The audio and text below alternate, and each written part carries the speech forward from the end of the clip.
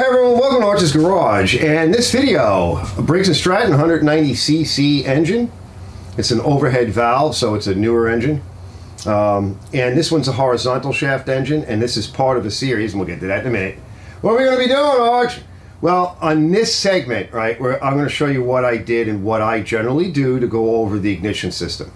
So some tips and tricks. So whether you think you don't have spark, or you do have spark, but you want to recap it and clean it up. And in this case, right, I refurbed the whole motor.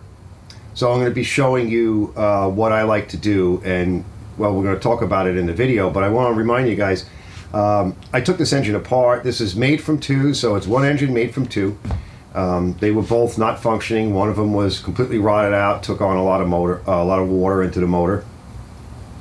So I pulled the head off, I reconditioned the head. Meaning that I took the valves out, I lapped them back in, I cleaned everything up, I smoothed off all the surfaces, and then I put a new head gasket on. In the cylinder, we cleaned the cylinder out, we did a little bit of honing, got everything back together again, torqued that down, we put a HIPAA carburetor on it. So I pretty much kind of took the best parts that I had from both of these motors and shoved them all into one, and now I've got a great motor sitting on the side, whereas before I had two, taking up all that space. Now I got a good running motor ready for whatever application comes along. So like I said, in this segment we're going to kind of just go over what I like to do.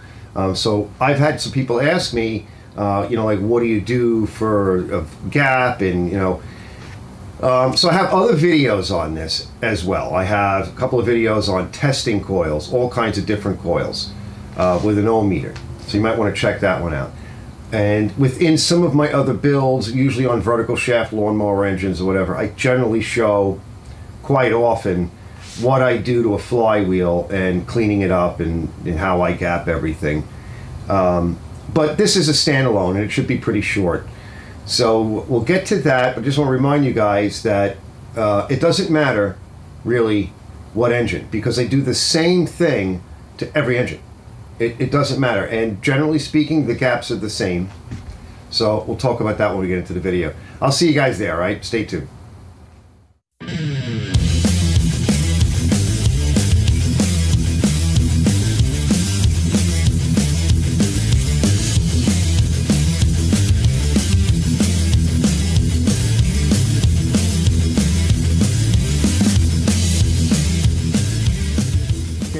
Let's get this thing off and clean up the magnet and everything. It is so close. It's riding. I can hear it scraping.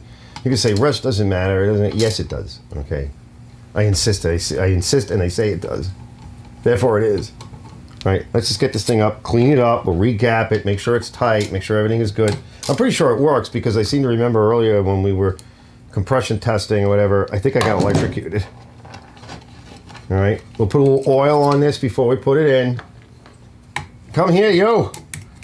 Oh, wow. All right, let's move you out of the way. And, these get all nasty and rusty, and that causes grounding issues. It's not grounding to the chassis or the body of the motor. That's kind of important, right? Otherwise, you'll have intermittent spark or no spark, or, yesterday's spark. The low spark of high-heeled boys. I don't know if you want that. We're going to run this on the wire wheel, and I want to clean this on the wire wheel, where it mounts, right, and has to ground, make an electrical contact. And in there it looks okay. We'll just clean it all up and clean this up, and then we'll clean the magnet. I'll be back. I'm going to get these first, so I don't forget.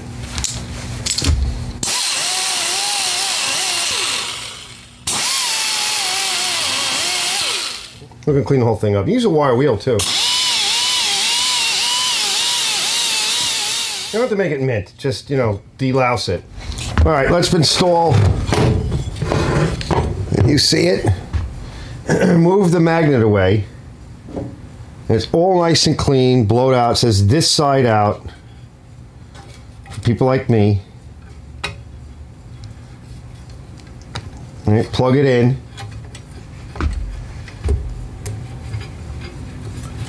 Goes up underneath there like that. And I put a little bit of, just a little oil on the threads, right? That's all we want.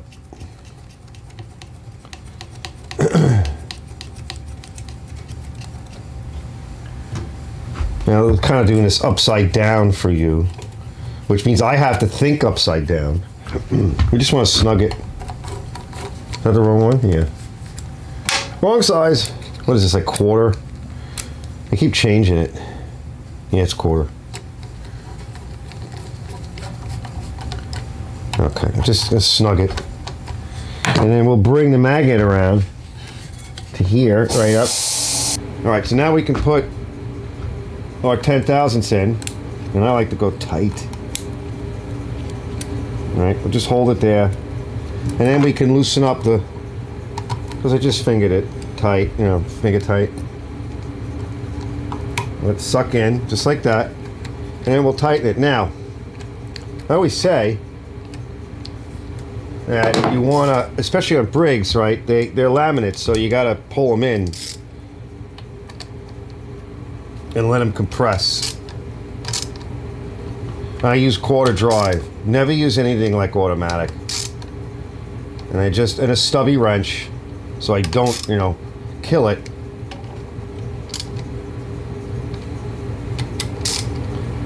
That's it. Now I'll show you another little trick. Get my tool back. Hold on. I'll be right there. God, you guys are so impatient. Just in case this thing is like wet operation, right? You know, you can keep the rust off and the electrical issues, right? Put some on the coil itself, the magneto. They call it the magnetron, I think. Is that what they call it? Or I don't know, something like that. I forget what Briggs calls it. I often say it, and I forget.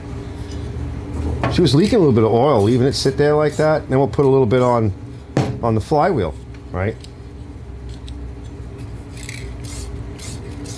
And that'll keep it from rotting up, especially in wet operation. It stays on there. You can also use Cosmoline, which is awesome stuff. And if you want to improve the gasket too, gasket performance, works good.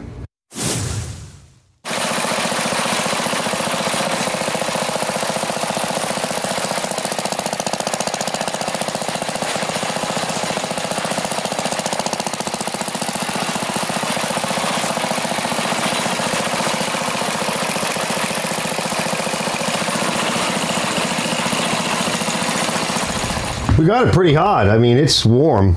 So I want to put this on it. Off camera, I cleaned it up. I'm just going to put a little bit of oil. And remember, we washed it.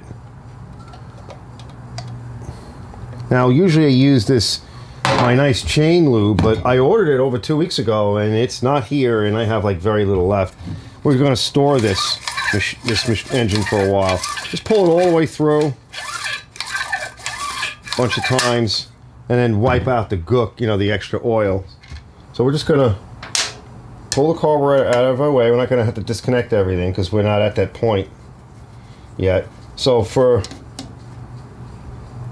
the how to install a carburetor, right, generally speaking, right, this would already be in place, right? You wouldn't be doing what we're doing with this engine. So now, I'm just gonna kind of toss it back. Now there's this little kind of fingers here. You kind of have to get all that in together at the same time. And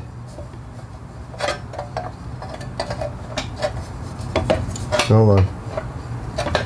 There we go. Is it going? Yeah. It slides in like that. Let's make sure it lines up. Yeah, it's starting to line up. Those fingers help to hold this upper steel guard. Okay, so I tried to get the best shots I could get, but I'm still learning how to make videos and still setting up and working with cameras, so bear with me on that. I think I did a pretty good job, and it's pretty straightforward, as you can see. It's very simple to do, and what I find very often is that cleaning everything up and getting everything sweet again often solves a lot of problems. Intermittent spark issues, intermittent running issues, sometimes even the ability to, you can't even shut it off. So that's it in this one. Don't forget to check out the other videos in this series, and I'm going to try to put a tile somewhere over here, right? Over there or over there, right? For the folder where this motor exists, and come to my homepage and check that out. And don't forget, you know, if you can, hit the like and subscribe button. And I'll see you guys on the next one.